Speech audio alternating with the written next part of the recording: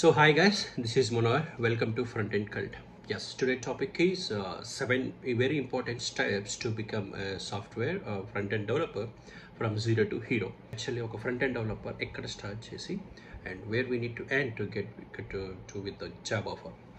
So దానికి చాలా important steps ఉంటాయి. సో దాంట్లో నేను మెజారిటీగా అండ్ మ్యాండేటరీగా 7 స్టెప్గా అయితే మనం దాన్ని డివైడ్ చేశాను. So let's get started.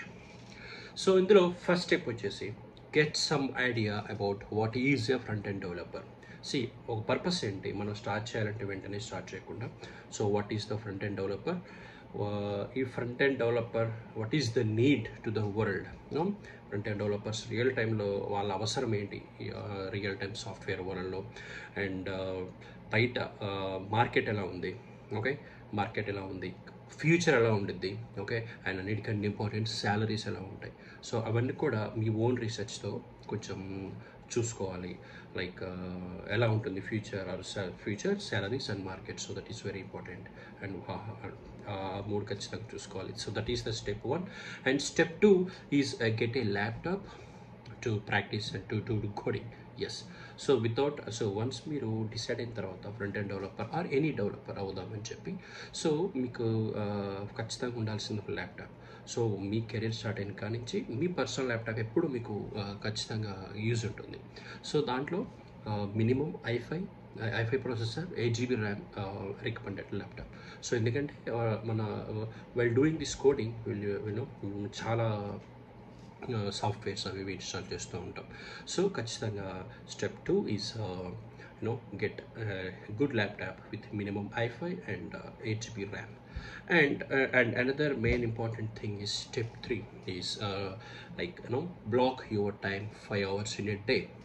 Yes, so మీరు a front end UI or any web developer or any technologies developer అవ్వాలంటే as a beginner, so this is especially for the beginners and who are thinking coming to the software industry to learn the software.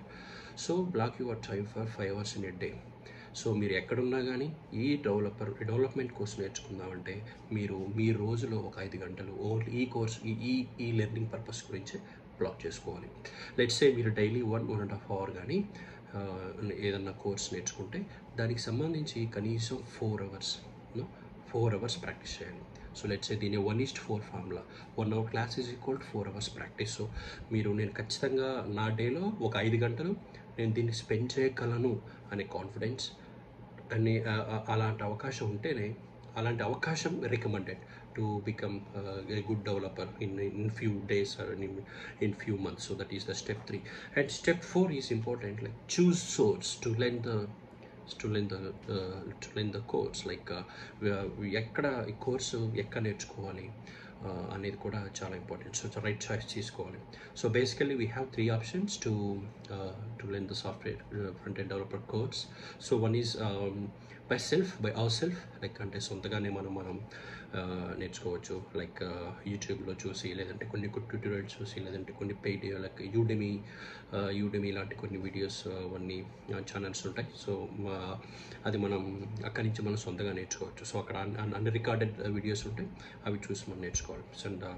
And another option is online tutorials, live classes. Like చాలామంది like seniors are some institutes or some persons, so they will give the tutorial online for the front end development. Like they will charge some amount and you need to attend daily classes, live face-to-face classes. So you can ask all doubts, you can resolve the doubts there itself in the class. So that is option 2. And option 3 is like by institutes.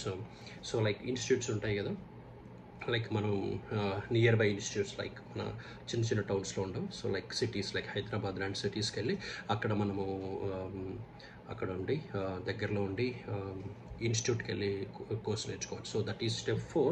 And step 5 is very important.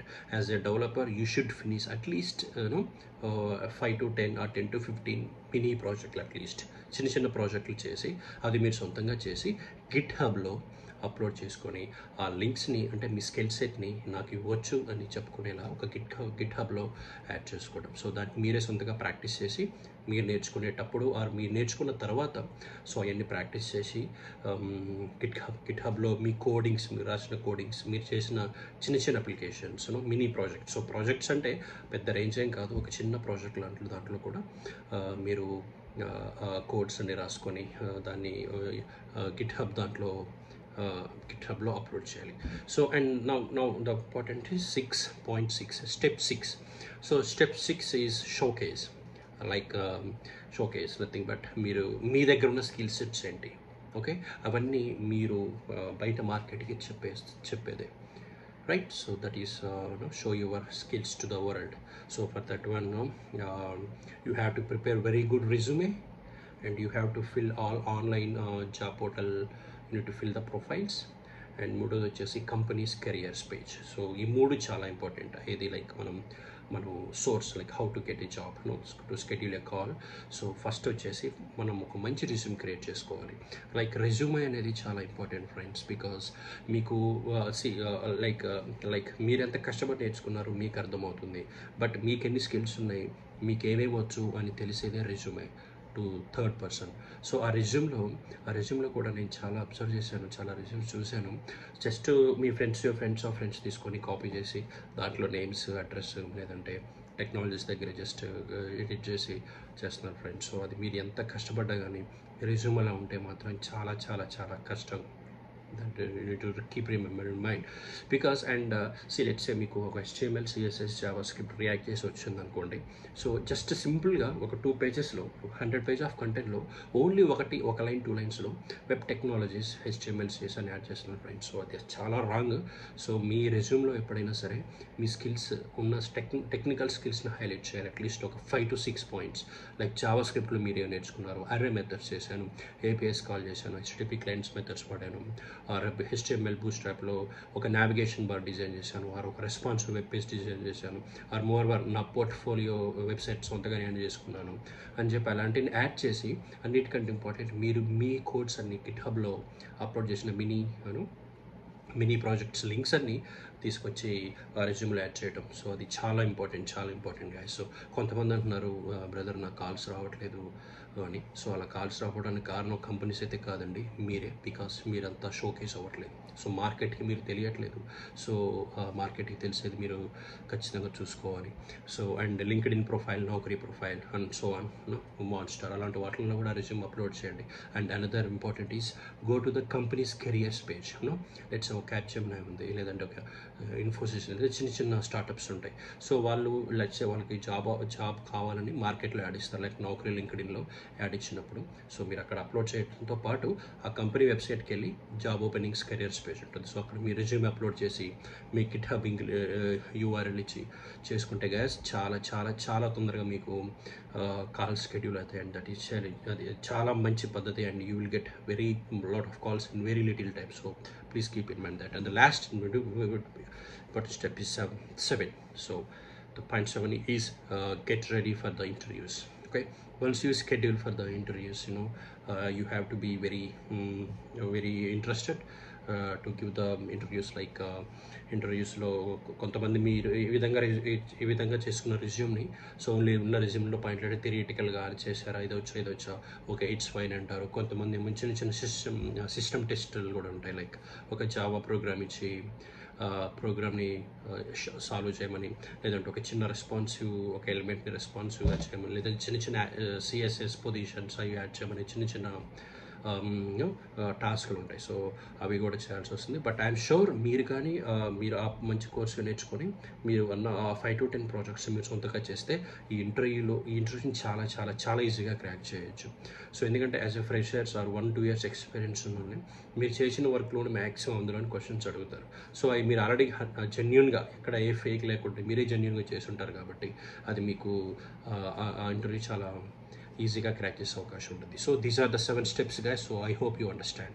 And my personal suggestion, and my tips to the beginner is 5 hours daily is very important. So do not miss that. ఏదో ఒక 1 hour 1.5 hour class అనేసి okay అయిపోయింది నాకు వచ్చింది అనుకుంటే nothing, zero. Without practicing, nothing you learn. Okay, so you have to learn it.